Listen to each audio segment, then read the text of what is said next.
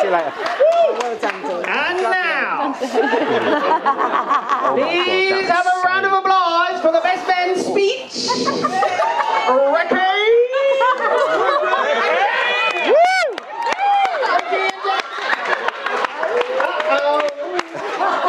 Oh no. That looks cooler than Dean.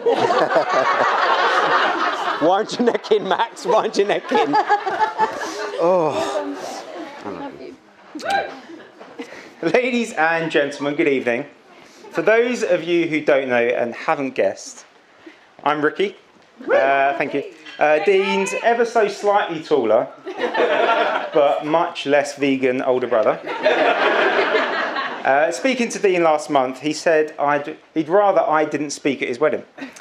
But I'm the only brother he's got, so unlucky! Dean and Chloe, it is an honour to speak at your reception, seeing so many friends and family here. This day has come off the back of a crazy and difficult year for you both, with the wedding being postponed on several occasions due to a global pandemic and national lockdowns.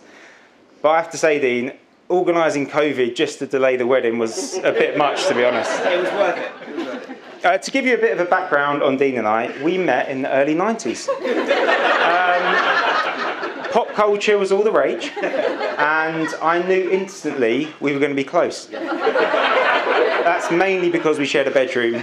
He was on the other bunk, so we were pretty close. It is strange giving this speech, though. I was always told if I had nothing nice to say about anyone, just don't say anything at all.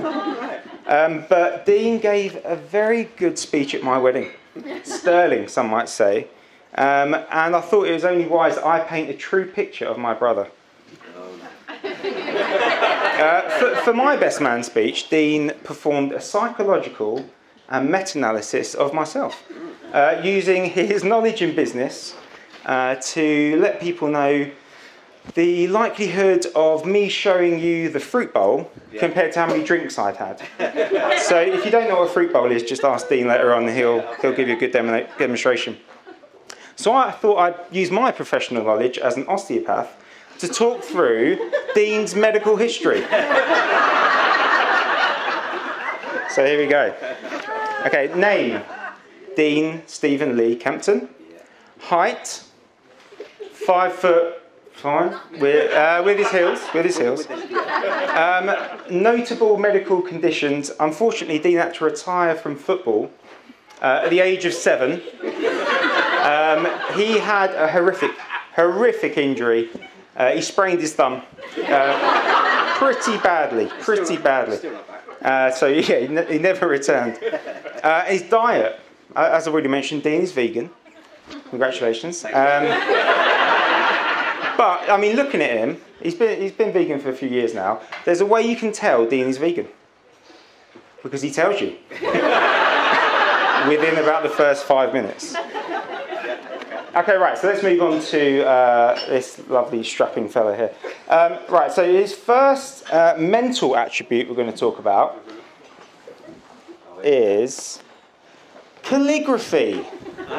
Okay, if you've ever received a card from Dean, you'll know he's a master at writing a sonnet, a limerick, or a short poem, just to let you know his feelings at the time, just how much you mean to him, or how much he can take the piss out of you.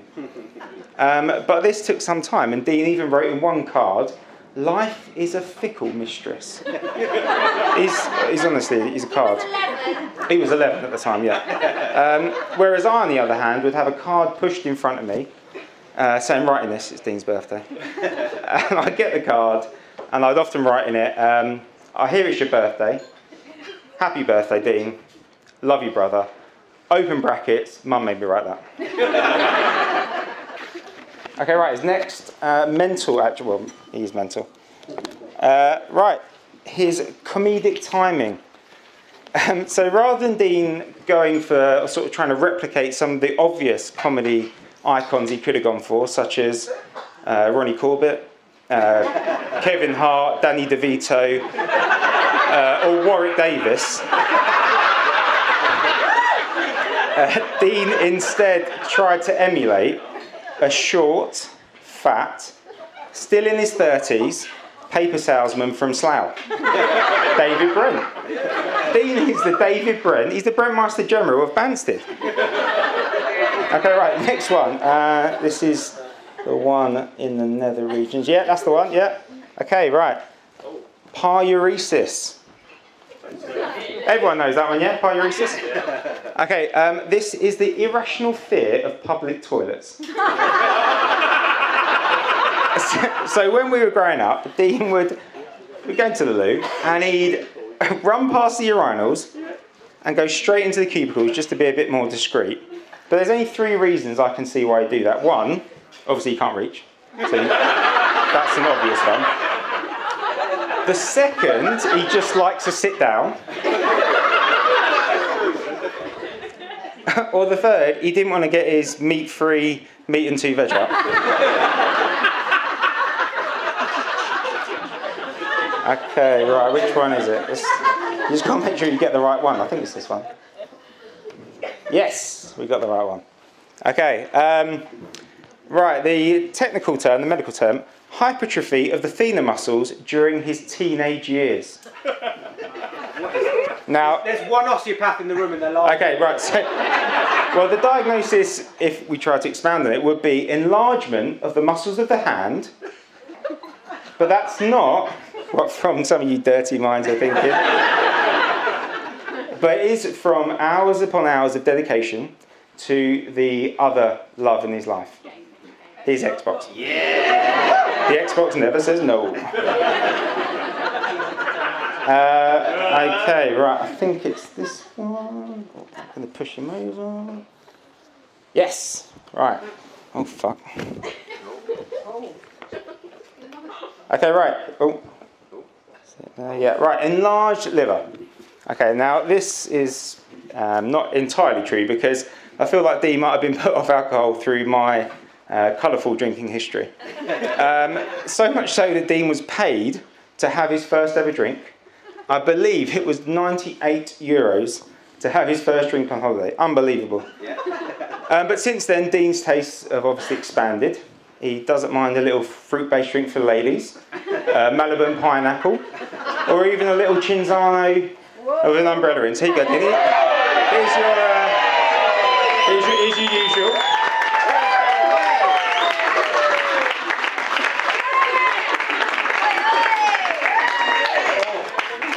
What's your face, you? Lovely drop. Lovely drop. Don't kill yourself, please. This is flammable. That's your aftershave, I think.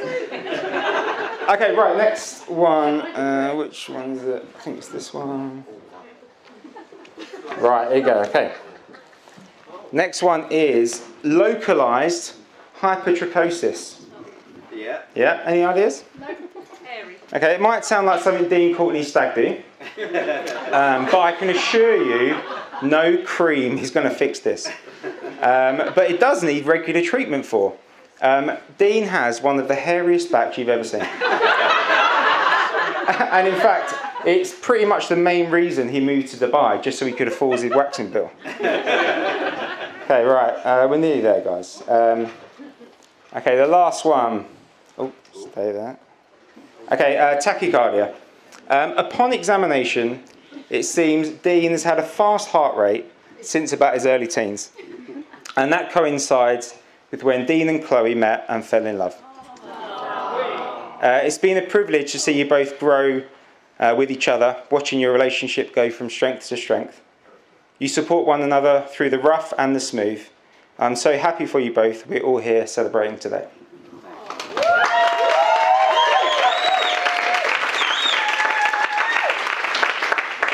Dean, even though I've tried my hardest to find flaws in your personality, they are very much tongue-in-cheek.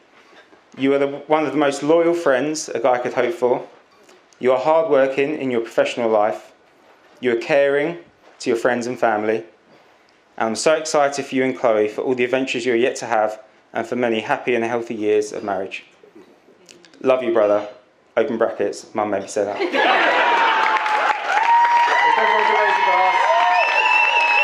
Raise the glass, please.